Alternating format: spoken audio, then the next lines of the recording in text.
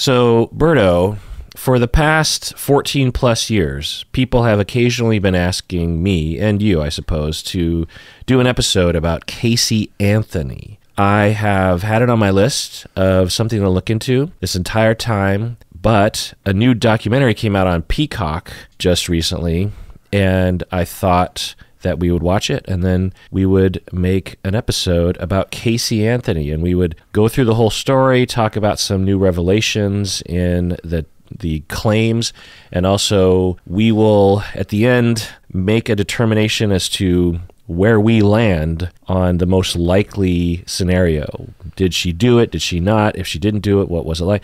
What do you say, Berto? Let's do it. This is the Psychology in Seattle podcast. I'm your host, Dr. Kirk Honda. I'm a therapist, and I'm also a professor. My name is Humberto Castañeda, and I make markerless rulers. So, Casey Anthony, new documentary, Peacock, came out. In this documentary, it's 3 hours. Pretty good documentary, but what'd you think? Was it biased for Casey Anthony, or what? Yeah, I actually felt this is one of the most biased documentaries I've seen. Yeah. In fact, I wouldn't be surprised if there was some deal between them.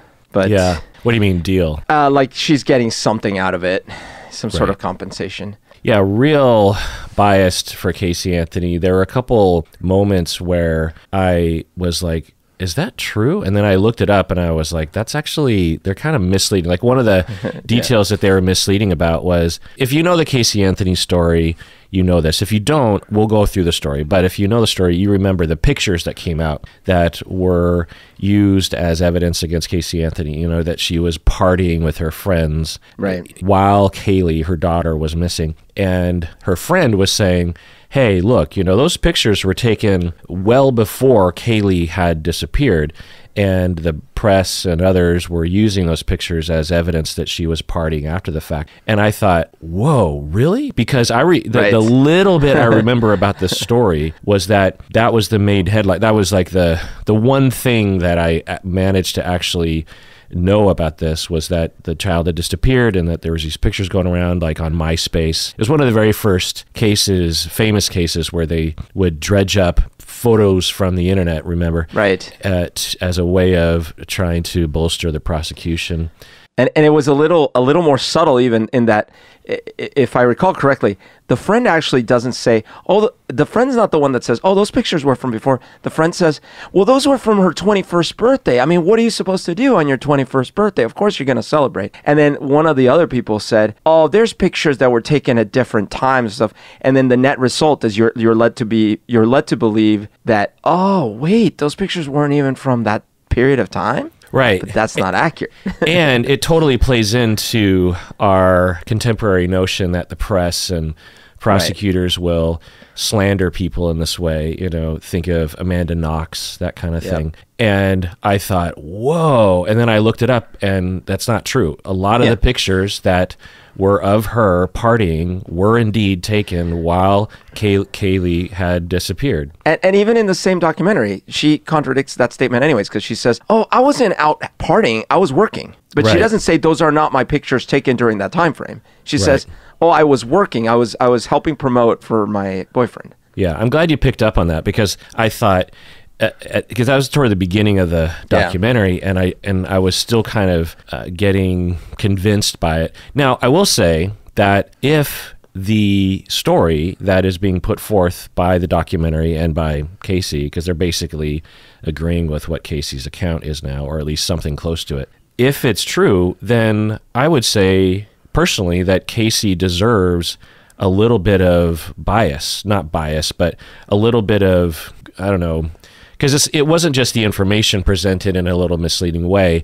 It just really emphasizes the empathy for Casey. Like if you're watching this, there's music, there's reenactments, there's all the supporting evidence. There are, you know, lots of other people claiming that she can be trusted. You know, if Casey is even close to telling the truth in this documentary, which we'll get into in terms of what her claim is now, then yeah, I mean, she was vilified by the public, by the prosecution, and if if it's even close to being true, she is a massive victim in all of this, you know?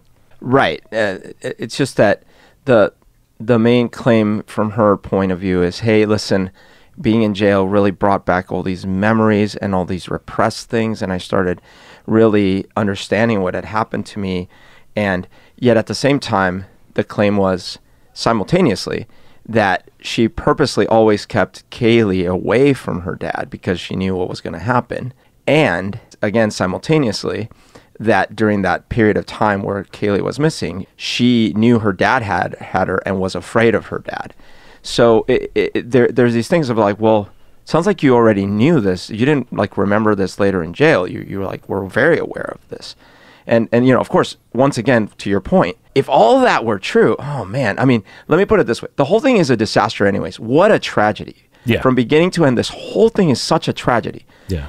And of course, the biggest victim in this whole thing is that poor little girl. But if Casey was severely abused, well, the whole thing is ridiculously tragic. Yeah, yeah. Now, I will say that I don't know, and we'll get into that. I find that this story, given the new information in particular, really makes me have no idea what happened. I mean, if I had just followed the news story back in 2008, 2011, I think I would have been pretty sure that she had done something. But after seeing some of the new, not just the documentary, but other data that's actually come out, statements made by the father, statements made by the brother, other kinds of data that's come out, I'm like, wait, it could be any number of things. And we'll get into that. We'll get into that later. Also, there's a lot of twists and turns to this story, which, you know, I guess I understand why this news story was so interesting to people. And in this episode, where you and I talk, Berto, I want to provide the psychological angle as much as we can. Yeah. So, yeah, as what you were saying, I just want to emphasize, this is either a story of a horrific event in which a psychopathic parent, Casey, killed an innocent child, Kaylee, who was almost 3 years old. Or it's a horrific story of a naive but innocent parent, Casey, being railroaded by the police and unfairly bullied by the public and the media for, you know, ever since then. So there's a really horrible story here. Yeah, and either accidental, because the story they presented at trial was that Kaylee drowned on accident, right? And that her dad helped her cover it up, or her dad basically took over and covered it up. Yeah. And that she was so distraught by the abuse that she had suffered, all these things. Okay, that was the story at trial. Well, that's also horrific if that were true. And then the story she's presenting now is also horrific, which is, no, actually, it's even worse than that. All that was a lie, but what was real is that he actually didn't kill her then. He, like, kept her and then later killed her, and all these things, right? Like, every story you pick, they're all horrible. Yeah, just really horrible. So, before watching this documentary, Berto, what was your impression of the story? Did you follow it at all back then? Yeah, I don't know if back then, but there was a point at which I listened to all of it, like all the interviews, you know, all the tapes, all that stuff, and watched a short documentary on YouTube on it. And so my impression was pretty clear cut. It was like, oh, I don't know why she became or was like this, meaning, yeah, like a psychopath. Basically, she seemed to not have any ability to care for her child, but even though people were like, oh, she's a great parent.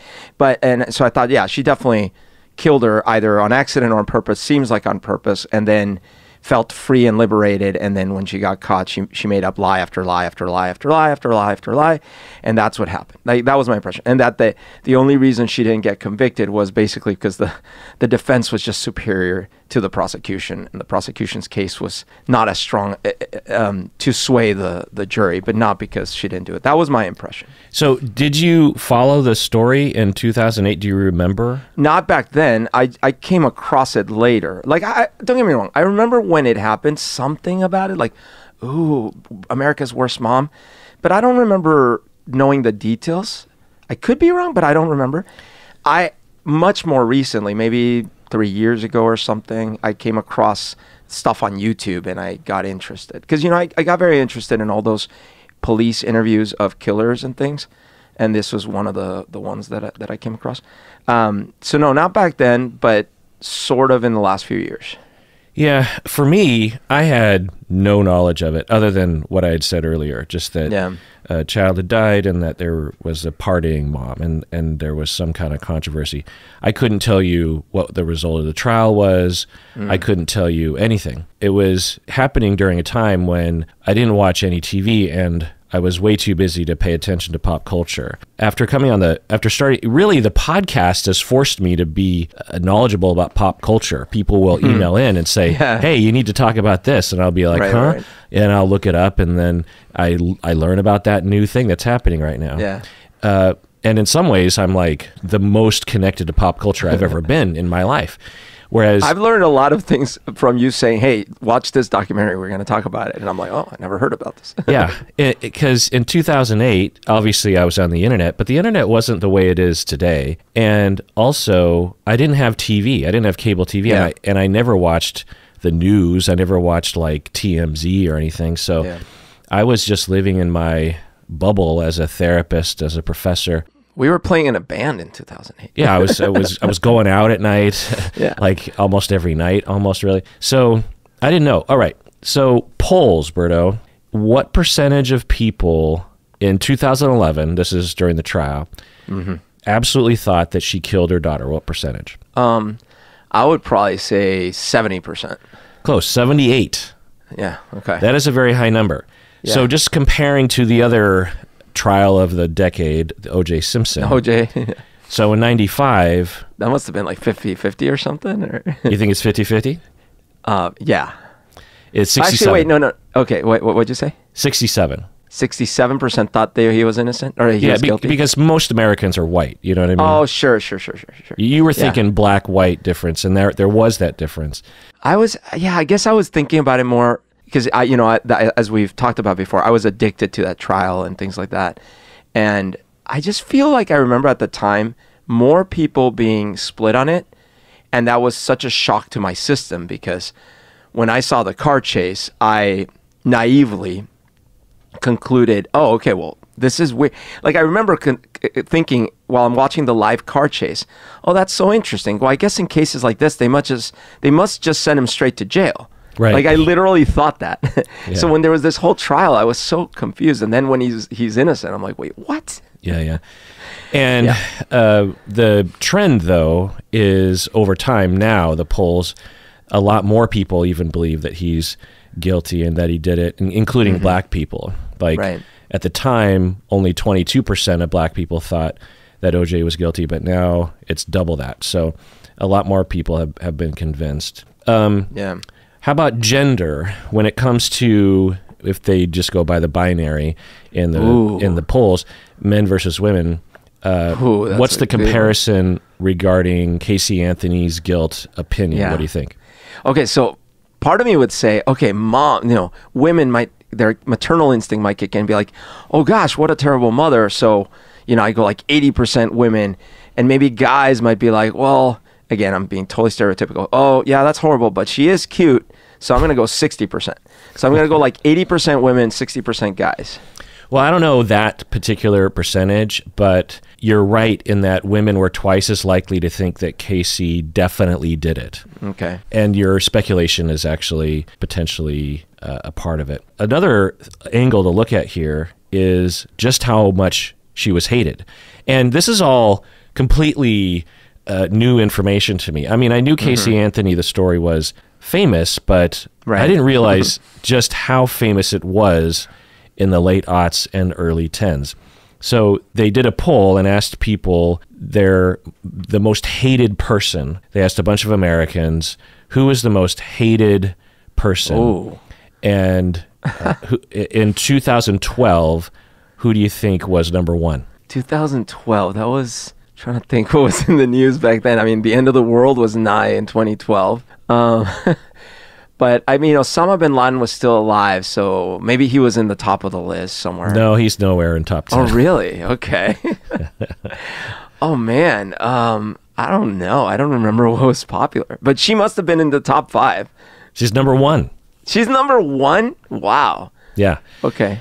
Number 2, who else was on the list? Kim Kardashian. She was hated? Yeah. Why? Oh, I didn't know that. Why would people hate her? Oh, is this when the sex tape scandal was? I don't know, but Maybe that's when her rise to infamy started. I don't know. Jerry Sandusky, who is really the first person. Yeah, okay, now that one I can get.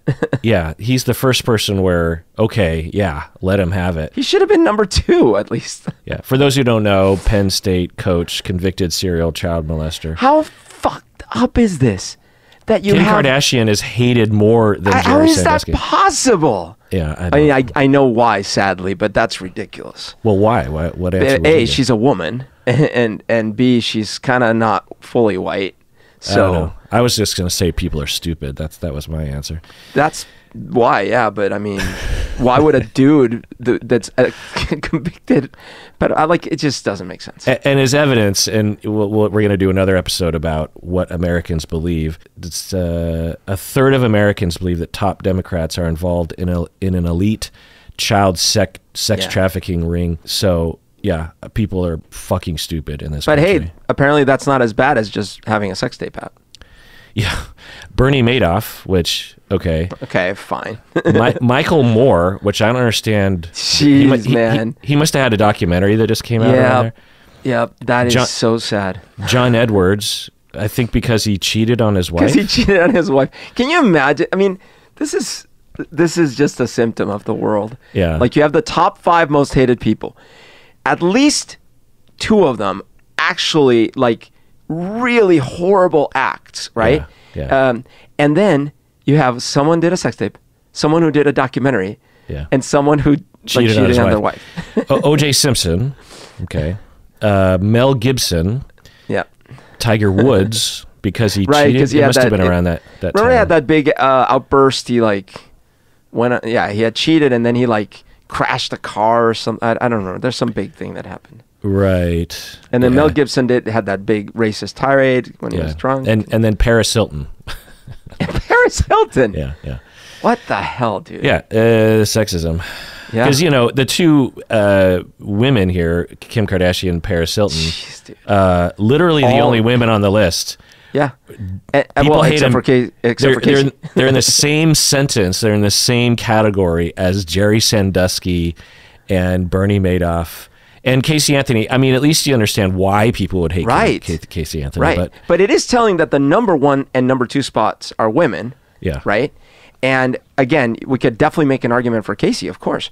But those 2 other women, look, do I care for Paris's shows and things? No. I mean, I watched The Simple Life, but I didn't like it. But come on, like that's ridiculous. They would be like my number 7,500 and 7,501. Yeah.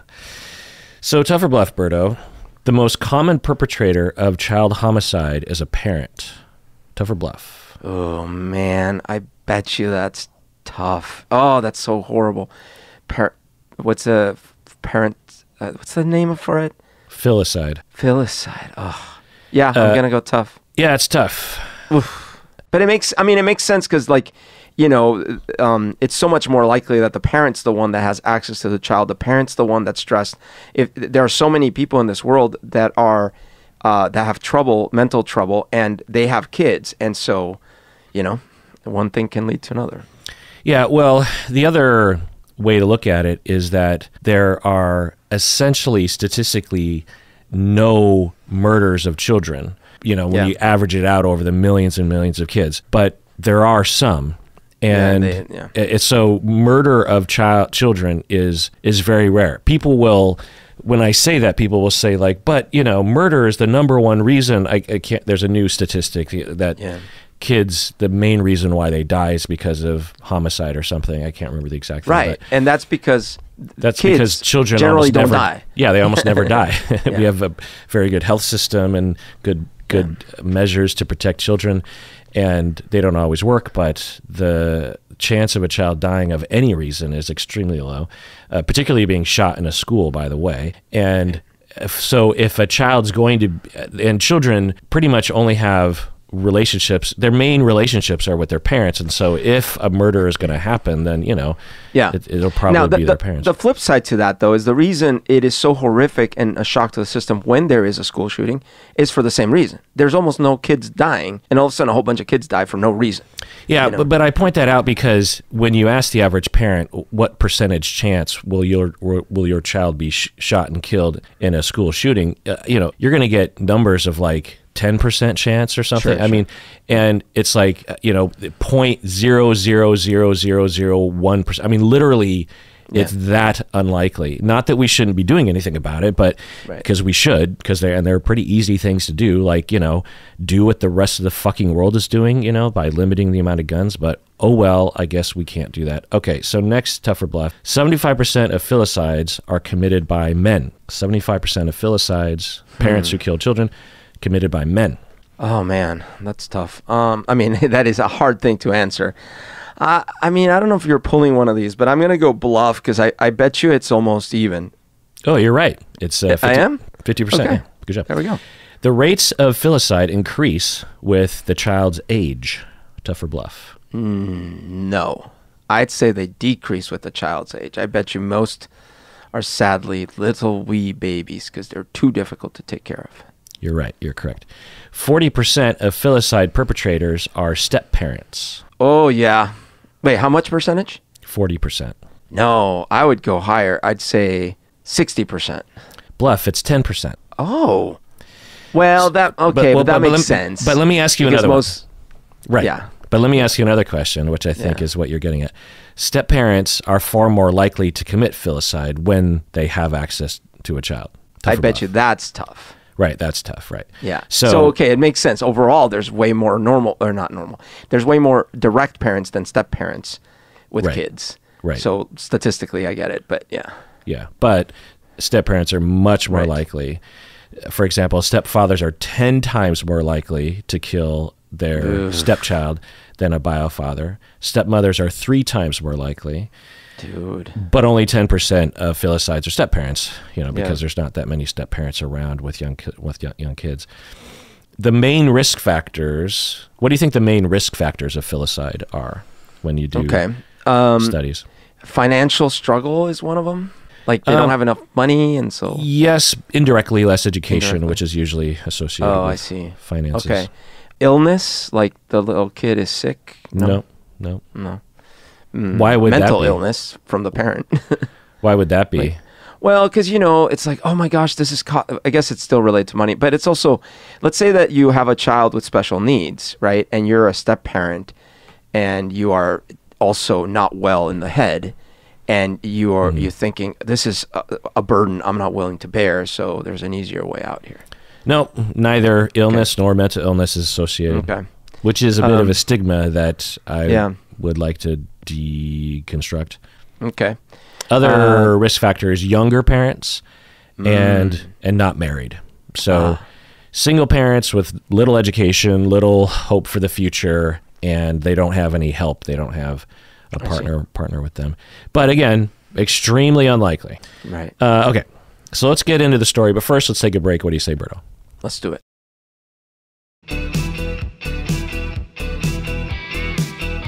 Okay, we're back from the break. So for people who don't know the story, I want to just give a little bit of a background. So we have Casey Anthony, who was born in 1986, and in 2008, which is where the events take place, she's 19 years old. Or sorry, she'd be 21, 22. You have Kaylee. She was 19 when she had Kaylee. Right, exactly. So at 19, she has Kaylee Anthony, born 2005. They live in Orlando, Florida, with Casey's parents, George and Cindy Anthony. And they claimed that Casey's boyfriend was the father, but he wasn't the father ultimately. So it's basically just George and Cindy Anthony, the grandparents, and then you got Casey, and then you have Kaylee, little Kaylee, the 4 of them living in a house. Yeah. So 2008, in mid-June, this is when Kaylee, in all likelihood, died. But we don't know how, but we have many stories which we'll get into. According to Casey Anthony's father, George Anthony, Casey left the family home on June 16th, 2008, taking her daughter Kaylee, and did not return for 31 days. According to the father, and then, let's see, Casey's mother, Cindy, asked repeatedly during the month. So the mother and the father claimed that Casey disappeared. George claims that he saw her take Kaylee. I think Cindy, the mom, didn't see Kaylee actually leaving the house. I think that's the story. And the claim was that she had said that she was going on a business trip. Okay. And then Casey's mother, Cindy, asked repeatedly during the month to see Kaylee, but this is over the phone, but Casey claimed that she was too busy with a work assignment in Tampa, Florida. And at other times, she would say that Kaylee was with the nanny named Zanny, and other times she said that Kaylee was at the park or something like that. So Cindy was just like, bring Kaylee home. Where's Kaylee? Let me talk to Kaylee. And Casey kept making all these excuses. So in all likelihood, Kaylee dies around June 15th. And during this time, there's a lot of accounts from other people, including all those pictures of her partying. And she claims that she was working as a promoter or an assistant for a promoter, which is totally possible, but it's hard to know. She also claims that she wasn't drinking. She's like, look at the pictures. I'm not drinking. I'm at work, that kind of thing. And to an outsider, that might sound completely ridiculous, but you and I, we know promoters. Yep. And if that's your job, then that's your job. And part of your job is to come across like you're one of the party gang, You're trying to drum up business. You're trying to keep people happy. You're trying to, get people to buy drinks. You're trying to, we had a friend in common who was a promoter. I remember one time I'm like, how's it going? They're like, oh, it's fine. I mean, my little baby has been missing for 30 days, but other than that, everything's great. Like that happens a lot in that world. Well, okay. So let's take a little asterisk here and talk about the psychology of this. So I have a lot of notes, but I think I'm just going to mess it all up by doing what I'm about to do right now, which is just kind of summarize the entire story.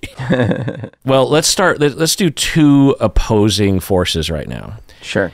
One is that Casey is a known, and she even admits it, a pathological liar. I don't think she used the word pathological liar, but she says that she's been lying since she was a young child. There are many stories. The brother is a good source of information. The brother says that, Casey lied throughout her life. She lied about everything all the time, and the parents would go along with the lies to kind of enable her because they didn't want to confront her. They spoiled her, is the brother's claim.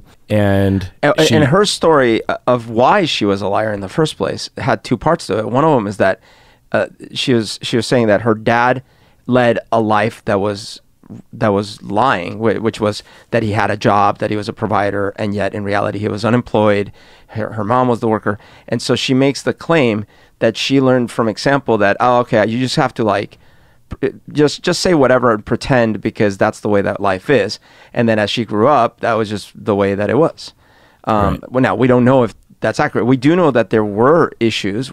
I saw many interviews between the parents where there is clearly, he had an affair. There's all sorts of lying that was happening. For all we know, there was abuse and all these things. But the claim was that she was a pathological liar because she learned it from watching you in her home. Right.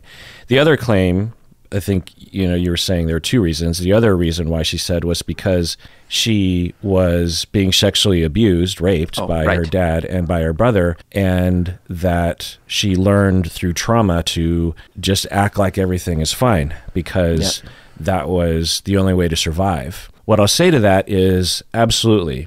There's a chance that she's lying about it all. There's a chance that she's lying about the abuse.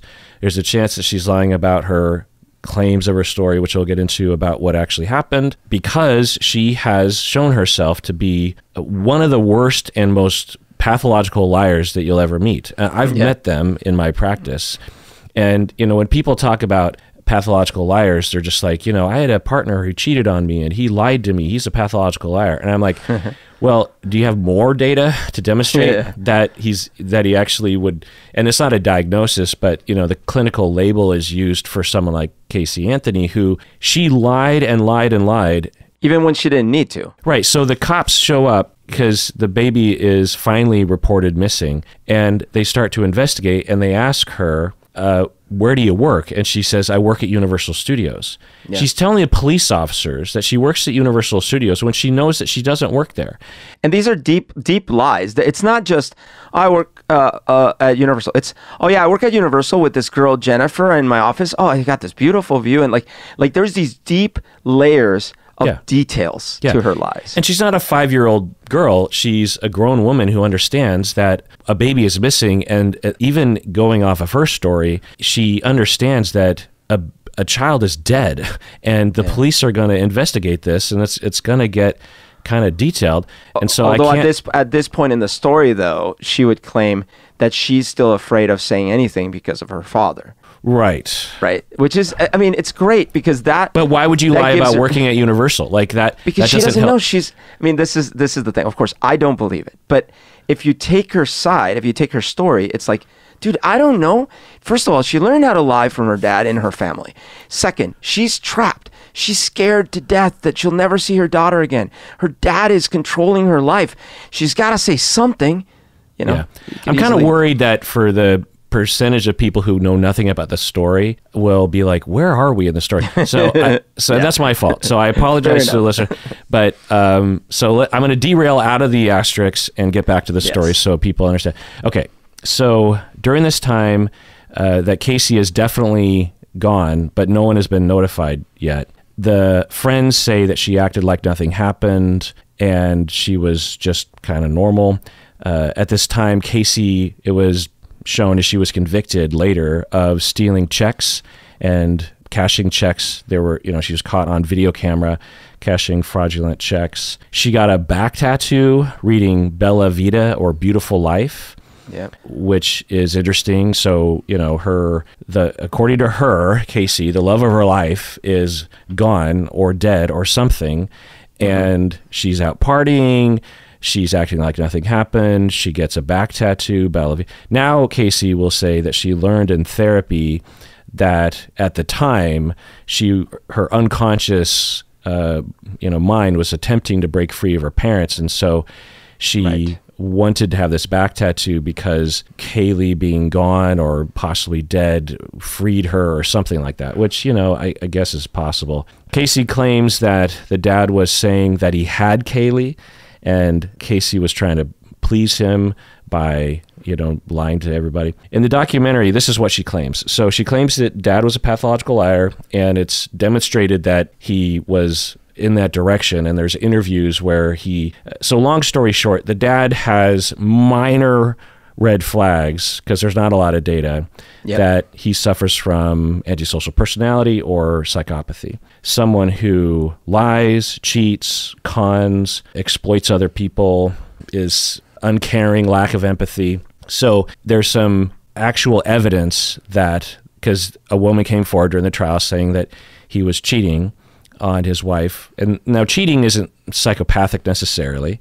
But then there's this interview just even a few years ago where you have to see the clip, it's on YouTube, but it's also on the documentary. I think the show, they were on like the Today Show or something. When he's telling her to shut up, is that the clip? Right. Yeah, thanks. Yeah. So they're on camera, they're being interviewed. Yeah. And they're talking about the events and about Casey, and the dad kind of knows that there's this question mark out there that a lot of people think he might have actually killed Kaylee, and he says shut up to his wife, and the wife says, no, you can't tell me to shut up, and he just doubles down. He's like, you're gonna shut up, he's being filmed, and this is his best foot forward. So you imagine behind the scenes, this guy he's got to be worse. So I don't know, there's hard, maybe he just had an outburst. Yes, and in the documentary they spliced that in to make it seem it was related more directly to being accused of things.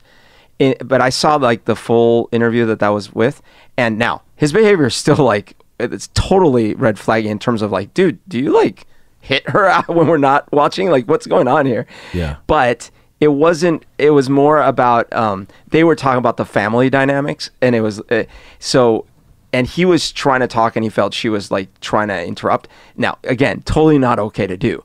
But they did make it feel there were a few things that they purposely did in the documentary to set it up like, oh my God, he is a monster. Now, he might be, but they definitely manipulated things to make it feel that way.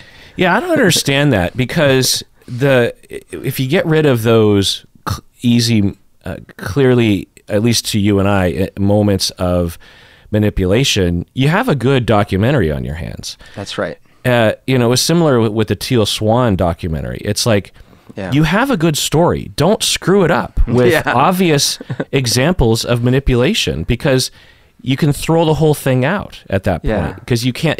It's similar to the story of Casey Anthony. If you lie once, no one can believe anything that you say. Yep. And so in a documentary, if you deceive once, if you manipulate once, if you put out misinformation once, then I have to question everything.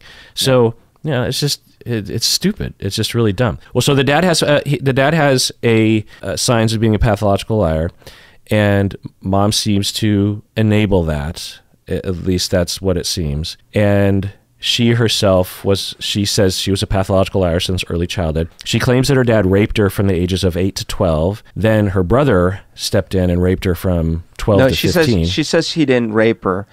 She says, because she in the documentary says, well, he didn't rape me, but stuff happened. Okay. And so well, sexually assaulted. I don't know what that means, but sexually assaulted in some way. Yes. Yeah. I don't know. But she's defining it as not rape. So who knows what that means? Yeah. Well, sexually assault from 12 to 15. That doesn't sound like just one minor incident, Right.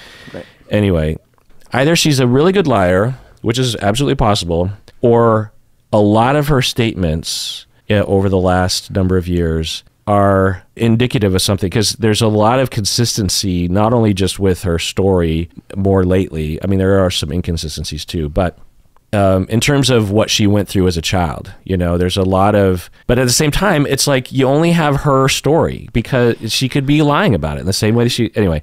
I definitely thought, I thought that, like, look, unless this was all just like some random genetics, it's very likely she got severely traumatized. I mean, clearly she did in many ways, probably even abuse, because at the very least, she was so, and I'm going to use a word here probably incorrectly, but she was so dissociated when her child was missing from reality that that something was not right in her head. So I don't find it that hard to believe that she did go through some abuse. I don't know to what extent. I don't know how much of it is real. And that's one of the sad parts about this, is you don't know what on earth to trust, because she is an admitted liar. Yeah.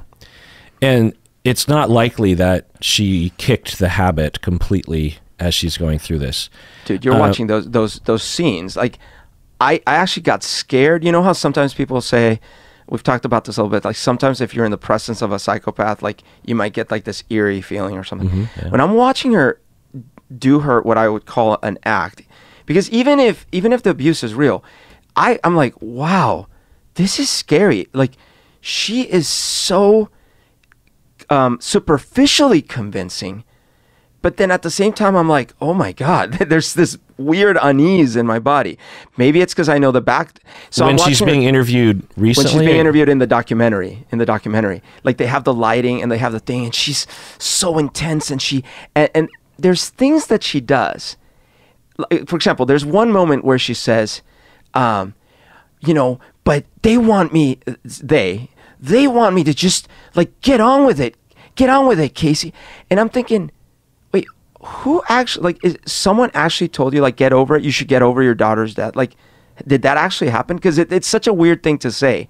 Now, I could see someone saying something like, I don't believe you. You're a liar. You killed her. And you just need to, like, get on with your life because you got lucky, right? But I don't see someone saying, like, hey, I believe you. I believe that you didn't do this. I believe that your child is dead. But hey, you just got to get over it. Like, who would have done that?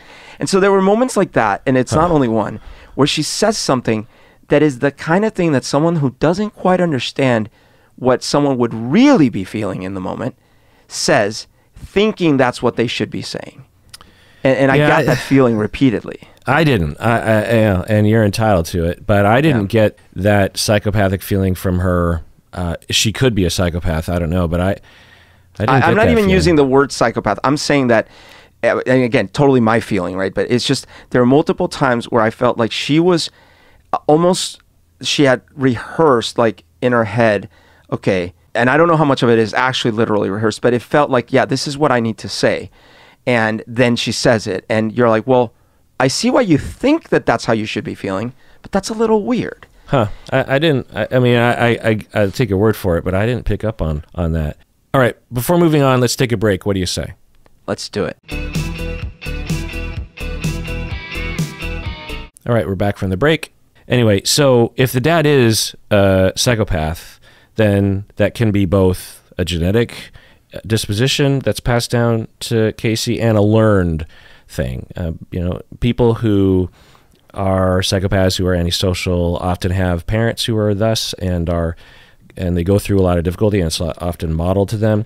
I don't know if either one of them are psychopaths, but at the very least, if both of them are pathological liars, they're at least kind of on some sort of spectrum, potentially. There are other reasons why people lie a lot. Pathological lying can be caused just by trauma, as she claims, which is maybe just potato in terms of psychopath versus trauma-induced pathological lying. But anyway, so she says that Kaylee was born during and conceived from a rape. She was drugged at a party. And this was another data point that sounded like it was a tick in the column of believing Casey's story, which is that no one in the family acknowledged the pregnancy for 6 months. Now, this is according to her. Yep. It sounded credible to me that, and it was consistent with all the other things of sweeping it under the rug and denying things and just acting like everything is fine when right. Things are not necessarily fine. The parents are ashamed of their daughter getting pregnant. Maybe they knew it was a rape, or maybe they suspected, or they wondered about something. And so everyone in the family, the three of them, Casey and her parents, just didn't talk about it. And Casey said she didn't even go to the physician until right. She was 6 months pregnant. And she's like, who does that, right? Because who does that in mainstream American society, that you wait that long? And and she said that she'd be 5 months pregnant. People would be like, oh, you're pregnant? Because, she's a pretty small person, and I'm guessing it showed right. Pretty significantly at 5 months. I can believe that. Again, we have no way to know if it's exactly right, but I can believe it. There was, I don't know if you heard, this wasn't in the documentary, but she never graduated from high school. The last 6 months of high school, she didn't go. And repeatedly throughout those 6 months, her parents would confront her because like they would kind of notice something, and she always had a story. But like the week before she was about to, she would have been graduating, they finally got contacted by the school and told, hey, she's not graduating. She's been a truant for 6 months or whatever. And they confronted her again. And she claimed that it was that the school had messed up her schedule, and so she didn't really know what her classes were. Again, another story. They threw a party for her, a graduation party. And the claim was that she had graduated with honors. So, and this isn't Casey saying this. This was, and another thing I watched said it's not her claiming this. Her friends and other people confirming this. So I'm saying, yeah. Do I believe that this family lived in lies and enabled Casey to live in a fantasy world? Yes. To what extent? I don't know. That's not just enabling. I mean, imagine being the parents and just straight up lying to all these people. It'd be one thing if you just didn't mention it or you swept it under the rug. It's another thing to be like in people's faces saying like, "Yay, Casey graduated with honors."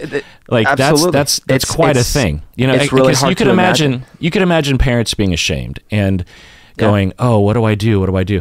But to lean into it that far right. and to right. overshoot it. And that's the thing that pathological liars will do. When regular people lie, they would say to their friends, or if people ask, they'd be like, "Oh yeah, I graduated. I was just homeschooled or something." Or, "Yeah, I graduated. I got a GED. Yeah. I got it at another school. Don't worry about it." And the parents might not say anything about it because, like you said, they're embarrassed or they don't want to, whatever, Yeah, they don't put a big banner on the house that says like, "Congratulations, Casey." They when asked, they're just like, "Oh yeah, she was homeschooled and she got her diploma because she was just she wasn't challenged very much at school or something." I don't remember it. So she graduated. It's great. Maybe they tell cousins or say, but what pathological liars will do It's like double down, triple down. They just go full bore. Yeah. And that's why we call it pathological, because it's not only problematic, lying is problematic, but when you're that bad at it and compulsive about it, that unyielding without any kind of question mark about like, well, maybe I should restrain myself a little bit. Like when Casey, we'll get to the Casey lie in a second for those who don't know. Okay, so what Casey claims, this is her story, is that, and it's all laid out in the documentary, is that she fell asleep with Kaylee one night, as she always would, in bed. And remember, Kaylee's almost 3 years old. And she says that she woke up late because she's not a morning person. And she 9 woke up a.m.-ish. She wakes up a little earlier and she notes that Kaylee is still with her in bed. Right. And then a little bit later, she wakes up and the dad is shaking her awake, Casey, and says, "Where's Kaylee?" And Casey looks around. She doesn't find Kaylee. And the dad and Casey split up. I think the mom's not home, I think is That's the indication. And Dad and Casey are looking around the house. Casey comes around the corner and finds the dad with Kaylee in her arms. And soaking wet. She's not soaking responsive. And not responding. And the implication, I think, to the two of them is that Kaylee drowned in the pool. Yeah, and the dad specifically, according to Casey, the dad's saying, "You did this. This is your fault." Right. So this is a quote from what Casey says in the documentary. She said, "She was soaking wet. I can see him standing there with her in his arms and handing her to me and telling me that it's my fault, that I did that I caused that." So to give you a picture, the pool was an above ground pool. So it's one of those structures that you need a ladder to get into. You can't just fall into it from ground level, right? And Casey claims that there was no ladder on the... Right, the ladder was not out. Right, which would make some sense if you were trying to be safe with a little kid around. You would just take the ladder off. That's her claim. Who the hell knows? You know what I mean? Right. Then the dad, Casey claims that the dad takes the little Kaylee, the unresponsive body. Dad takes the body and says, "I'm going to take care of it. Everything's going to be okay." So that's what Casey claims happened. What other people will claim and other people will think is that Casey in mid-June was so fed up with having a child and unable to party that somehow Casey murdered her own child and then disposed of the body later. So those are the two kind of main narratives. And there's one in between, which is still mostly that one, but it's that she regularly sedated her child with either Xanax and was even using chloroform and went too far. And when she realized she'd gone too far, she tried to figure out how to like make sure because like she was unresponsive, and then so she tried to really make sure she wasn't coming back, and then but either way, but in both of those cases, she was responsible either really directly or indirectly for the death. Right. Okay, so mid-July 2008, Cindy, the mom, this is 31 days after the disappearance of Kaylee, the mom, Cindy, calls 911. She reports Kaylee as a missing child. She says she's not seen Kaylee for 31 days. She says that Casey has been giving her, Cindy, varied explanations about Kaylee's whereabouts before finally telling her that she had not seen Kaylee for weeks. So Cindy is like, where's Kaylee? Where's Kaylee? And Casey keeps saying, "Oh, well, you know, she's at the park, or she's sleeping," and then finally Casey just admits to her mom, "Actually, I haven't seen Kaylee for weeks." And remember why she even called the cops. Casey's dad went to pick up Casey's car from the impound. Yeah. And when he gets there, the car smells like death, according to the dad. Well, yeah. Right? But one's got to start putting that together, right? Because if the dad's the one that killed the child, like, why not leave well enough? Why are you going to go find a car that smells like that? What do you... Anyways, because that's going to trigger the grandma to now call the car. So you got to think, why would the killer find a car that smells like a body and then be like, "Whoops, I found a car that smells like a body," even though I'm the killer? Well, and this is going to trigger, now we're going to call the authorities and they're going to get involved. Yeah. That would be in the direction of Casey is guilty, is what you're saying, right? Of murder. Yeah, and so the grandma's like, "What?" So now she goes and finds Casey at her boyfriend's, They're, according to her, they're watching TV, smoking pot, and she's like, "Where the hell is Kaylee?" And that's when she, quote unquote, comes clean. Like, oh, she's been with her nanny, and I've been trying to find her for a month. Interesting. I think they left that out of the documentary. Yes, they did. The documentary and the news reporting put a lot of question marks on whether or not the car actually smelled like a dead body, because there were cadaver dogs that had mixed results when they were walking around the car, right? And there was no dead body in the car. It was just residual dead body smell. It's possible that something else died in the car, or it was just garbagey smelling or something. And Casey just left her car randomly somewhere and it got impounded. Who knows? Right? Like, it's all coincidences. So well, we'll get to it, but it sounds like you're leaning in one direction. Okay. I definitely have a story in my head. Okay. So then there's an investigation, actually, because the cops are like, wait, so there's a missing child. We haven't seen this child in a month. So detectives, start to investigate. They talk to Casey, and Casey immediately lies to the detectives in a super obvious way, in a way that is definitely shooting yourself in the foot for the rest of your life, which is she tells the cops that a story she hasn't told her parents yet, which is that Kaylee had been kidnapped by a nanny named Zanny in early June. And she gives her the full name, the first, middle, and last name. It's, it's something Gonzalez. Zendaya something. Yeah. And, if you're Casey, and this is what pathological liars will do. It's like, okay, so obviously we're going to contact that person if your claim is that this, if she had said some rando kidnapped my baby and I didn't know what to do. I was at a park and I saw them, and then they called me and threatened me. Yeah. No.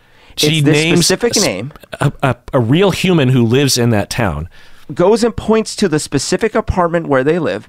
Yeah. Goes further, says that this other guy that she is, quote, good friends with, has a child, that she's also that child's nanny, and that she took to his house where she was going to babysit both of them. Yeah. So it's this super, that's what I was saying, like, her lies are layered with all these details. And so the cops naturally look into it, and they find that, one, yes, there is a person with that name, and that person is a nanny, but that person has never been a nanny for Kaylee. That Kaylee has never had any nanny. And that the other guy she mentioned doesn't really know her, doesn't have a child, certainly didn't have a nanny with the child he doesn't have. And the apartment that she points at is an old folks home. Was unoccupied, actually, is what they said in the documentary. Well, there was two things. There was one unoccupied thing. There's another thing, another building she points to that's like an old folks home or a medical for old folks. Yeah. And this is not her. Yeah. This is not her lying about, like, if the cops just randomly asked, like, which elementary school. This is the investigation. We're trying to find this child, and you're telling us this very specific story of a very specific group of people having done very specific things, and it's instantly obvious that she was lying about it. And then the other lie she tells is that they ask her where she works, and she says, I'm working at Universal Studios. She had been lying to her parents that she'd been working at Universal Studios as well. She originally was working there, I think, at least. She was working at a booth in, like, the actual park or something like that. Okay. But she extended that to she was an event coordinator at Corp. So she was, and she had a friend who worked there who doesn't exist. Okay. Wow. I'm glad you watched the other documentaries, because there's a lot more damning evidence about Casey. And then, so she tells the investigators that she works at Universal Studios. The cops at this point are just like, I think we're dealing with someone that's lying. Because usually they wouldn't take someone to their place of work. You know what I mean? Yeah. Or even call their place of work, because it's not critical to the case, right? But they start to wonder, like, okay, I think she's lying about this Zanny the nanny thing. What else is she lying about? Let's call Universal Studios. And they say, no, she doesn't work here. And then the cops say, okay, well, let's try to trap her. And so we're going to go to her and say, we're going to take you to Universal Studios. We want to see where you work. Right. Talk to some of your coworkers. And again, the cops see people lie all the time. Non-pathological targets of investigation will immediately say, oh, well, actually, I don't work there. I was just saying that because, because a regular person without a pathology would know, well, if we go there, I'm going to be caught. And it's better to come clean now than to humiliate myself down the line. It'll get so much worse. But she doesn't. I hadn't thought of this because, when I was watching all these things, I did have a conception in my mind of a pathological liar as being this really skilled and adept liar. No. But what you're pointing out, which makes so much sense, is no. You might imagine, like, you can imagine like maybe a mobster or someone who's like an actual career criminal or something would be much better at lying, because they might say something like, I work at Universal, and later when he knows or she knows they're being caught, they're like, no. Oh, I must have misspoke. I mean, I worked there for like you can see them. But what you're pointing out is it's such a weird, uncontrolled behavior. Yeah. That they can't even make it make sense. Yeah, let me give an example clinically. So I was treating a family, and there was a kid who went through significant relational traumas growing up and had attachment issues and was a pathological liar. I didn't frame it that way, but that's one way to put it. And I would see this often with kids who had significant attachment disruptions when they were young, often around being adopted or being institutionalized for a while, or in a string of foster care between 0 to 4 or something. So the parents get home one day and they see that the kid's inside the house and the downstairs window is broken. And there's a rock on the inside of the house. So obviously someone threw a rock through the window and then opened the window, and they pretty much immediately figured out what was going on, which is that their adopted daughter or foster daughter had forgot to bring her keys to school, and when she was dropped off by the bus, she couldn't get into the house, and so she just took a rock and threw it through the window. And there was no one else. There were no other kids. There were no other people. Yeah. There was nothing stolen there, and it was just an obvious, what do you say? Open and shut case, right? So they confront her about it, and she lies, and she lies, and she lies, and they try to come at her in all these various different ways. And they're in family therapy, so they know how to talk with her about it in a nice way. And she lies, and she lies. It wasn't me. I don't know what you're talking about. It wasn't me. Well, how'd you get into the house? Oh, well, I had my key. Well, then why is that? Were you here when it happened? No, I didn't see anything. Oh, and then she changes her story to, well, yeah, it was me actually, but it was a mistake. And they're like, what do you mean it was? And she's like, well, yeah, I got home, I didn't have my key, but I was just kind of walking around the house because I was bored, and I was just kind of like kicking my foot like this, and then I accidentally kicked this rock and it flew through the window, and then I was like, well, I might as well just go in the house now because I can crawl through the window, and that's what happened. Oh my gosh. And if you knew the landscape of this window and rocks like that, it's absurd that would happen, right? And she had done similar things in the past, you know what I mean? Right. It wasn't just an isolated event. She'd obviously lied in the past many times. And so I arrive, and I'm trying to help her to break this habit, right? Because it's not helping the situation.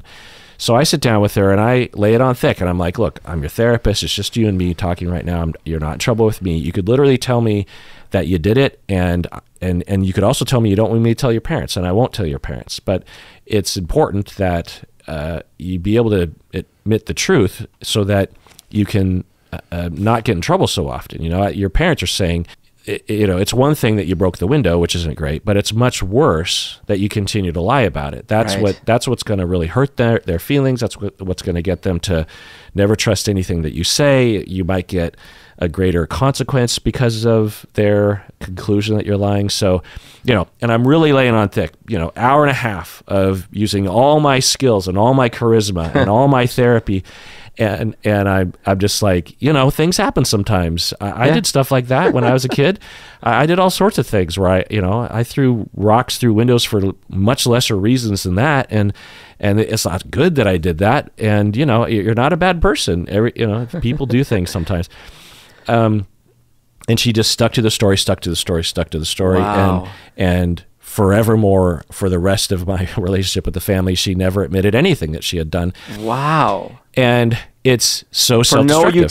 No utility. Right. Yeah, it wasn't like she had killed someone, right? It was that she broke a window, and everyone understood that. There were other examples of other kids where the kid was literally caught red-handed. Like the kid breaks into the parents' bedroom and rifles through the purse and is pulling out cash money out of the purse. The mom walks around the corner, sees the kid literally pulling money out of the purse, and the mom says, "What are you doing?" And the kid will say something like, "I was putting money in there because I just wanted to give you this $20, or I was just checking to see if you had $20. I wasn't going to take it." And, most kids will eventually give in. They'll just be, or, at the very least, non-pathological liars will just stop talking. They'll just be like, well, whatever. But the pathological liar will just be like, no, you don't understand. And they'll get angry about it. They'll just be like, I can't believe you don't believe me. You never believe me. And, so there's a lot of reasons why people will do this. And of course, there will be adults that will do this. So if we're not talking about psychopathic lying, which is often also very poorly executed, but not in this compulsive way. So, Berto, this is going on way longer than I realize. It always happens. I always think, we'll talk for about an hour. We're a ways into this, and we're nowhere near the end. So let's actually wrap it up there, and let's do a part 2 next time. We'll publish the rest of it later in the week. What do you say, Berto? Let's do it. Okay, and tune in next time when we continue talking about this. And everyone, please take care of yourself because you deserve it.